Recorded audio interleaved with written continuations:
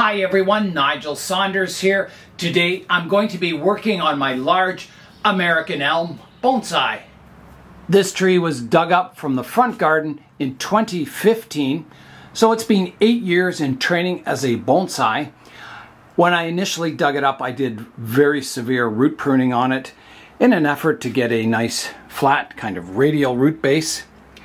I put a person in there for scale.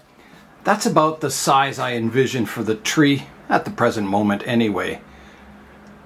If you look up into the canopy, you can see the elm structure I'm trying to get. That graceful flowing elm structure, that upright kind of broom style canopy that you typically see them growing in nature. Today I'm going to defoliate it and prune it up. And this is a big step. The reason I'm going to defoliate the tree is that there's a few problems on the leaves. The tree flushed out really nicely in spring.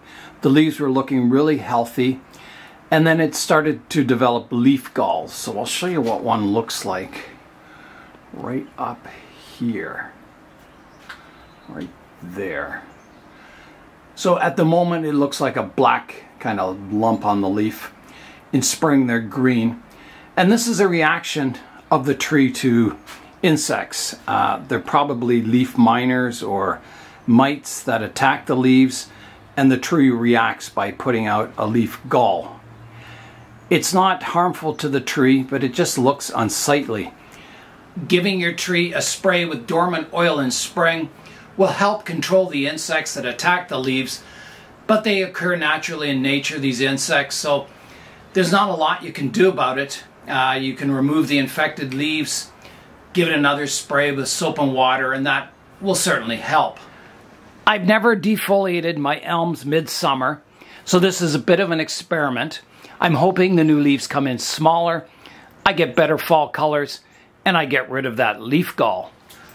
I'm going to start the work today by giving the tree a profile prune with the blue scissors, and then I'll go in and finish the defoliation with the remaining leaves.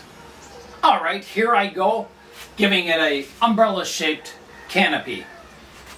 So I will come in at the highest point, which will be about here, and begin pruning.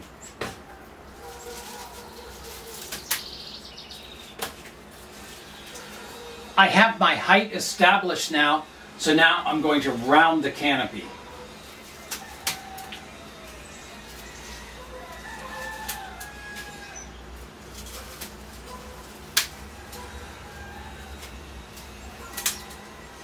Some heavy pruning here. This branch is quite vigorous and a little taller and stronger than this side of the tree.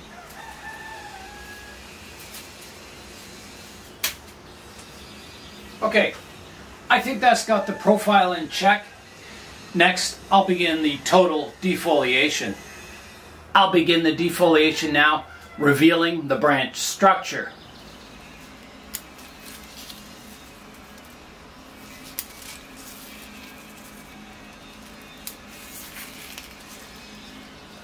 The leaves on an elm are attached very close to the branches, a very short leaf petiole, so you have to be careful when you're leaf pruning that you don't disturb the dormant buds at the base of each leaf. So you have to come in very carefully and prune them off.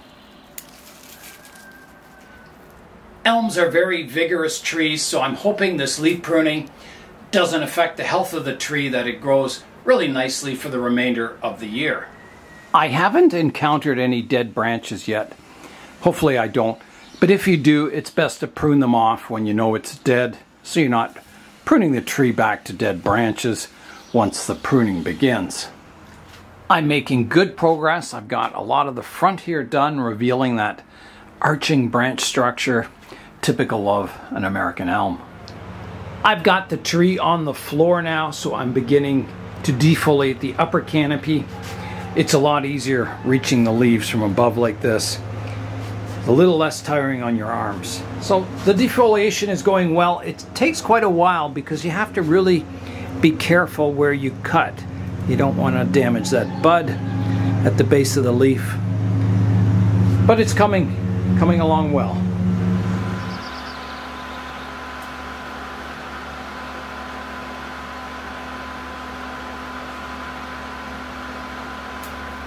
I am pruning the last few leaves off the tree now. I think there's 3 leaves left. So here I go. 1, 2, and 3. There we go. The tree is now defoliated. Here's a look at the pile of leaves I took off. So here's some of the ones with leaf gall on them. There's some that are all half eaten. I don't know, these elm leaves must taste delicious or something because a lot of insects eat them. Yeah, so there's the pile of leaves. So I'll put those on the compost heap and we'll get the tree up on the table and look at the branch structure. Here is a look at the tree defoliated so you can see the branch structure. Now this tree, it was grown in the ground and it just grew all by itself from a seed that must have fallen in the front garden. It has some big chops on it. If I rotate it around to the back here, you can see there's a big cut here. There was a fairly big one there, and there's a newer cut here. I've sealed all these cuts with rubber cement, and it seems to be preserving the dead wood quite nicely. It's not rotting away or anything. So it's time to prune up the branches now. One thing you should try and achieve with your bonsai is to get the branches tapering from thick where they join onto the trunk, having them taper and getting finer and finer out towards the edges of the canopy. You also want more and more branching as you get towards the outer canopy, and you're also looking for flowing and graceful branches. You don't want like abrupt 90-degree angles usually on your branches. You want them smooth and flowing.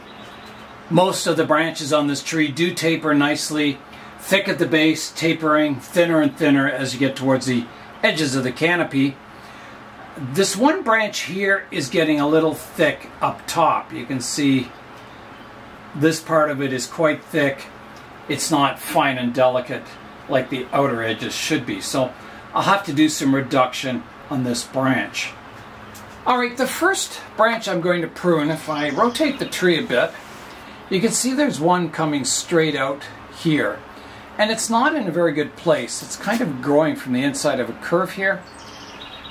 I do want branches to fill in the middle here, so I'm not going to eliminate it totally. I'm just going to prune it back shorter. And I think I'll go right back to here. So here I go. I have another one here that's fairly straight. I'll just take the top off of that one. This branch here is very interesting. I'll take a dead stub off here. I'll take the top off here. Take the top off here. And I think I'm going to have to remove this whole thick section here. It's just getting too thick. So here I go. I'm going to come in with the pruners like this, and I'll rotate it around so you can see it, and off it comes like that. This part here, I could reduce this one also back to this branch, and I think I will. It's getting also a little thick up top like that. I think I'm going to eliminate this one entirely. I think it's running parallel to the branch back here.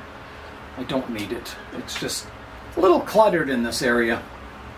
So I'll come in and try and get in there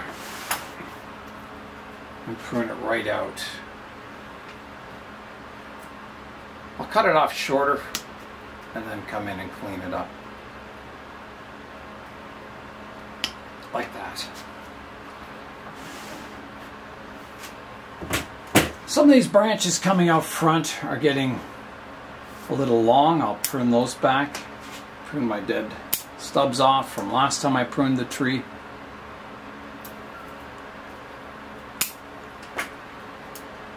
And I think I'll prune this one back. And this one also. And I think I'll take this one back a little further. This one can come off here. Just trying to clean up this area. There's a branch growing back in on the tree here. I'll take that one out.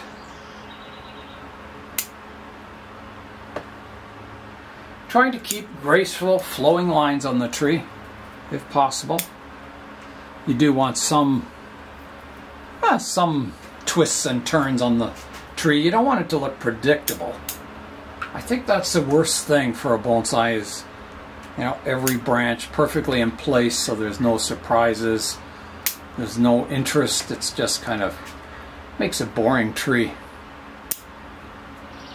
There's a dead branch in here that I'll prune out right here. There's lots of branches around it that lived, but the center part of that one died off. So that comes out. I'm also trying to keep every branch so it has sunlight. I don't want branches crossing over each other, shading out branches. Now there's a branch coming out from the bottom here, which is growing over top of this branch. And I think that one needs to be removed entirely also. Like that. I'll just clean that up a bit.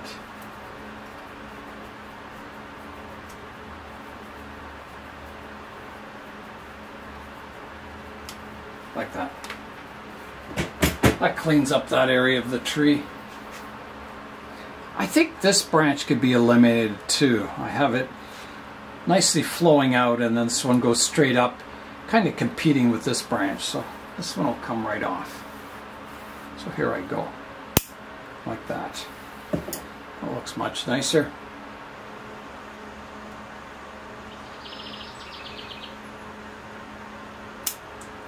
So I'm just following each branch from the trunk outwards, looking for, you know, structural problems, correcting them if I can.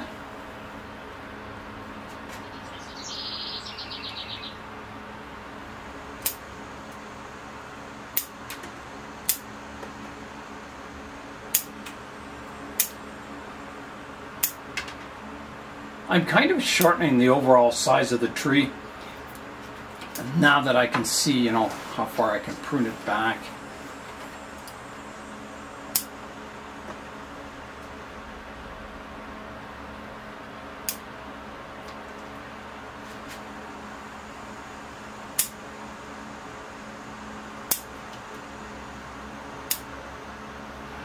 Here is a look at the tree now.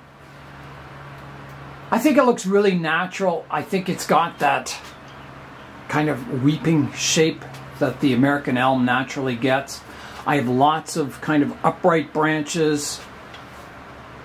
I think it's very representative of the American elm as a species. I think it's a miniature version of the full-size trees.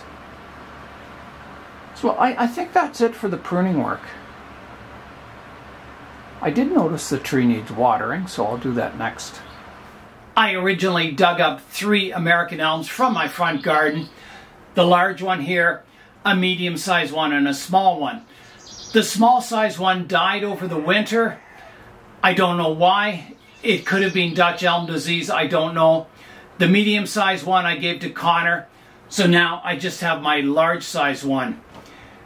Death of these trees is always a risk. This tree could die any time. All it takes is like the little beetles that carry the Dutch elm disease to infect the tree and it'll be totally dead. We had some large ones in the backyard and they all suddenly died from Dutch elm disease. Here is a look at the large American elms we had in our backyard. They provided quite a shade canopy. And then one year they just all died off from Dutch elm disease. All that remains now is their skeletons. There is always a risk of your trees dying at any time. They can get disease, they can get attacked by borers. There's a lot of things that can kill a tree, strange weather patterns. So I just try and enjoy the bonsai every day, enjoy working on the trees, and hopefully the majority of the trees survive. Before I water my American elm, I'm going to spray it down thoroughly with soap and water to kill any insects that could be on the tree, and then I'll rinse it off thoroughly, and that will be my watering. Alright, I've got my soap and water. I'm using Dawn liquid dish soap today. It's the kind you use for hand washing dishes.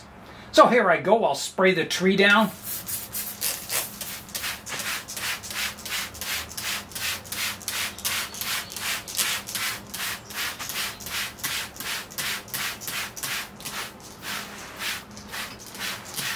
And you want to get in all the cracks and crevices of the bark.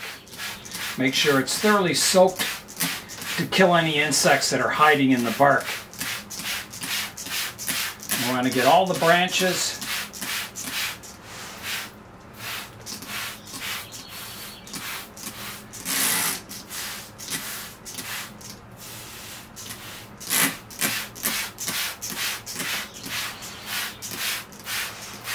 And then I'll get above and spray down.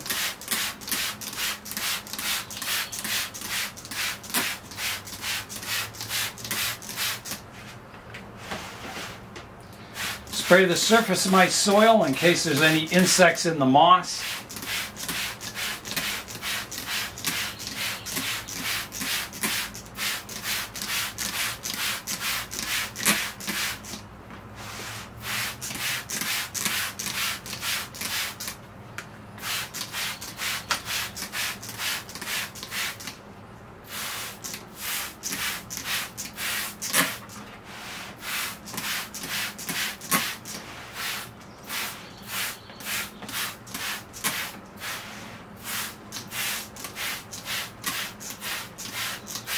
And I think that will do with the soap. That is thoroughly soaked down. So I'll let that sit for a bit, maybe 4 or 5 minutes, and then I'll thoroughly rinse everything off. Alright, it's time to rinse the tree off, so here I go.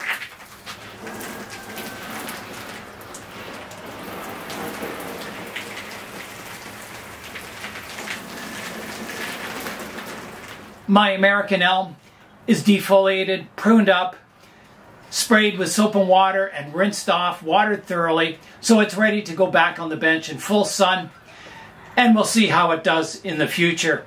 So that's all for today. I'm Nigel Saunders. Thanks for joining me in the Bonsai Zone.